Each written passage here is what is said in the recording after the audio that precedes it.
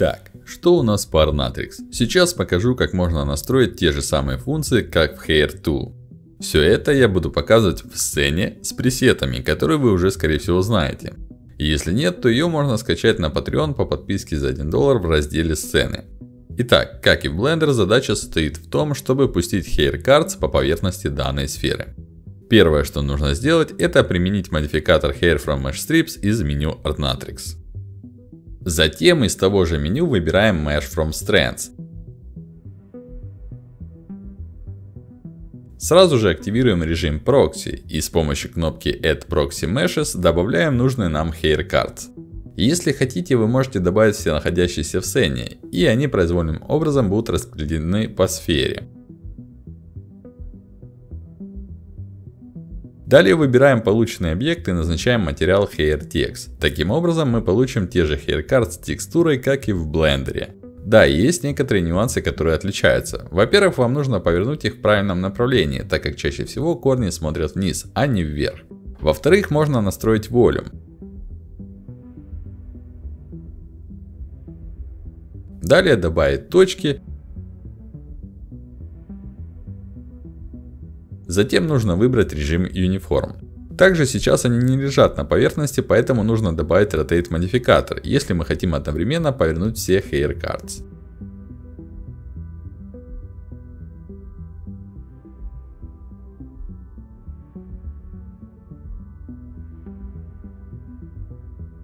Кстати, Volume я показал как пример разнообразного распространения. Если же вы хотите равномерно расположить HairCards по поверхности сферы, то нужно выключить Volume. Опять же, можно отредактировать кривую так, чтобы Volume не влиял на корни, а только на кончики. При желании можно изменить Change Width, например, сделать HairCards намного шире. Hair from Mesh Strips также можно настроить их количество. И как можете заметить, выбирается произвольный HairCard и распространяется по всей форме. То есть мы можем делать то же самое, что и в Blender. Теперь поговорим о том, как какой-нибудь из гидов превратить в косу. Как вы помните, я уже говорил, что в Maya нет полноценного бранчинга, который позволяет это быстро реализовать, как в том же 3ds Max. Но если вы работаете в Maya, естественно, вам тоже интересен способ превращения выбранного гида в косу. Как это сделать в 3ds Max, я покажу в видео ниже. Итак, например, мы хотим заменить этот зеленый гид на косу. Что для этого нужно сделать? Выбираем самый верхний модификатор, далее заходим в Edit, Duplicate Special. В появившемся окне делаем такие настройки и нажимаем на кнопку с одноименным названием. В итоге вы получите полноценную копию этого объекта, в котором можно удалить ненужные гиды, выбрать нужный и превратить его в косу. Первый объект временно скрываем, чтобы он нам не мешал. Далее добавляем модификатор Guides from Hair, чтобы превратить HairCards в гиды.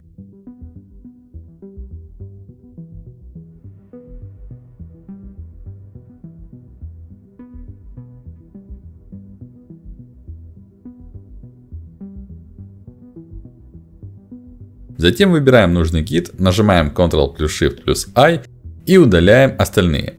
Теперь у нас остался этот зеленый гид, который без проблем можно заменить на косу. Как это сделать? Для начала вам нужно создать объект braids из меню Ornatrix. Далее назначаем Mesh from Strands, чтобы превратить этот объект в Mesh.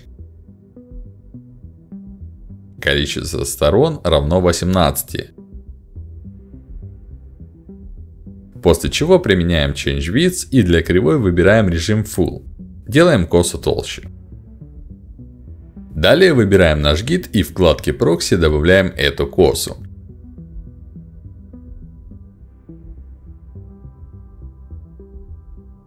Затем временно назначаем ламберт материал на этот объект, чтобы его было видно.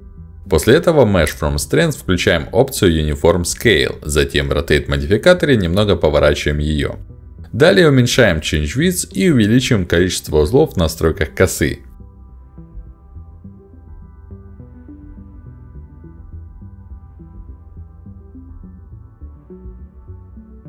Таким образом мы получим нужную косу, у которой можно настроить размер основания и кончика с помощью Change Width.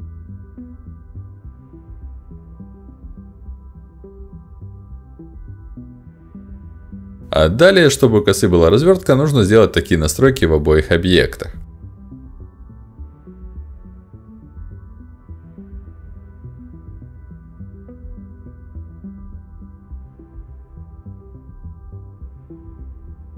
И если запечь текстуры под эту развертку, то коса будет выглядеть таким образом. Опять же, вы можете настроить развертку под свою общую текстуру, которая есть у волос. Да, мы получили эту косу за большее количество шагов, чем блендер, но при этом мы можем ее удобно расчесывать.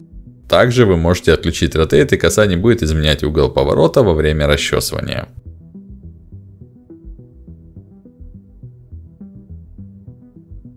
Конечно же, в любой момент вы можете зайти и изменить scale или количество узлов в настройках косы.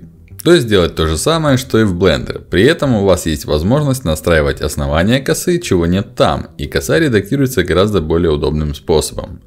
Если вам не нравится количество треугольников, то его можно уменьшить, изменяя настройки параметра Point Count в настройках косы и Side Count в Mesh from Strands.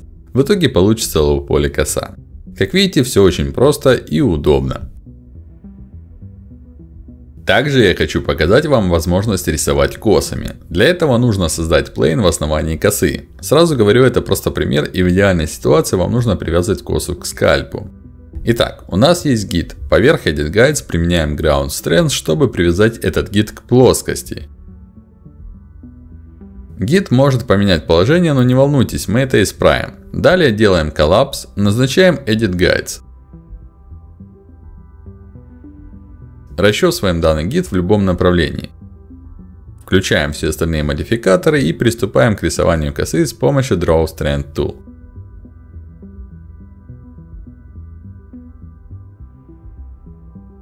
И самое главное, что у всех объектов будет развертка. Таким образом, можно быстро получать косы, при этом каждый гид вы можете отредактировать в любой момент.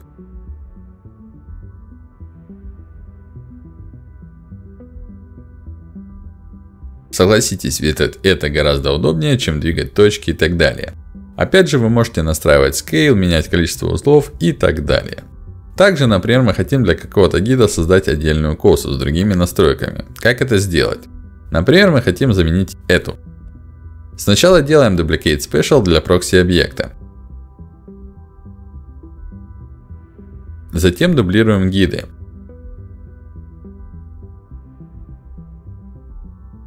Временно скрываем главный объект, удаляем все ненужные гиды и добавляем второй прокси для этого гида.